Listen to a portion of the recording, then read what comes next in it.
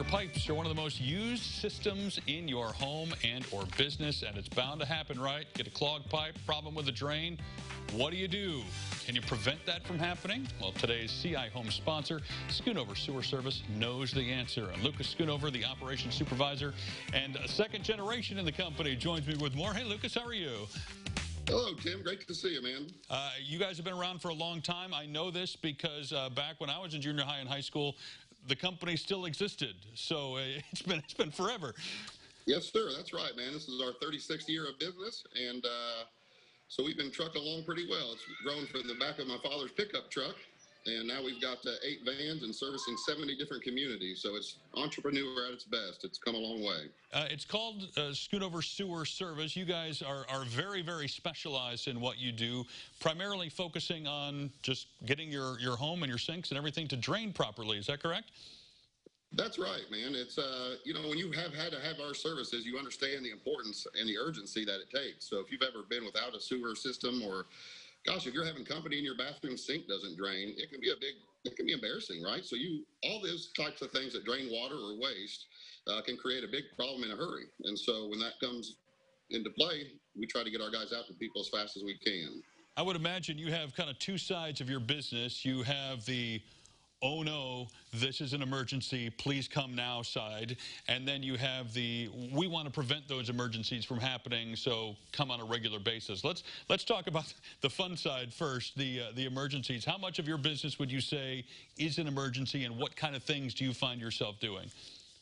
Oh boy, so that just different levels from commercial and residential, those problems can really be a lot of different things. So but just the simplest thing, if a sewer line is backed up, you lose your home. You run water in sinks, showers, toilets. It can cause backup in other areas of the home and simply won't go down. And so you really lose your house or your business until we can get out there to help people. So it could be as simple as like an apartment building.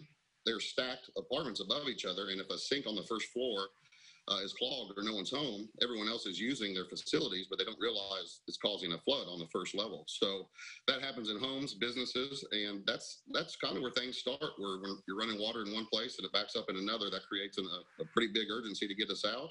And obviously when it's details with sewer, it's not very fun for customers or anyone to deal with. So probably not you either, actually, when you go out there. What's that? Probably not real fun for you either when you go out to a couple of feet of whatever that is. That's right, man. So a lot of times when a backup occurs, it's not quite as bad as everyone thinks. We definitely do see some of those situations that you wouldn't want to be a part of. But truthfully, when a backup occurs, most people and businesses, they stop using their facilities, and that controls the backup. So it ends up being not as bad as it could be, but there are those times where city sewers back up, or again, you have multiple apartments or families using the same facilities, and it can really get bad in a hurry. So you're exactly right. That kind of leads to the preventative part, where, like you said, yeah, we appreciate not coming to a mess and to try to prevent certain things from happening. So we do a lot of that with tree root cleaning. A lot of our area has old clay tile pipes. We work in 70 different communities, and that's probably the number one thing we are trying to prevent, and also causes clogs. So we're also just working to get those cleared as well. So what would your recommendation then be for someone who goes, hey, I just want to make sure we're on a maintenance plan to make sure nothing's wrong? Quickly, what does that look like? Well, typically we could do a couple things. Sometimes we could just clean your line and just do kind of a preventative cleaning and see if we even encounter anything. We also have television equipment. So I always compare that's like a colonoscopy for your sewer line. But it gives a lot of detailed information, and we learn a lot about structural integrity. And if there are issues, we can kind of pinpoint the depth and the location of those things.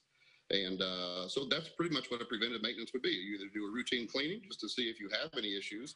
And then other times, like for buying and selling homes, we do a lot of televising for somebody buying a new property. It could be a $10,000, $15,000 repair to fix a sewer line. So yeah, you want to buy a property, you don't have to deal with that in the first few years. So we're doing a lot of televising before people move into a home as well. I bet. Well, hey, thank you for doing what you do. I know it's literally dirty work, but it's very, very necessary. And we'll point as many people your direction as we can. All right, Lucas?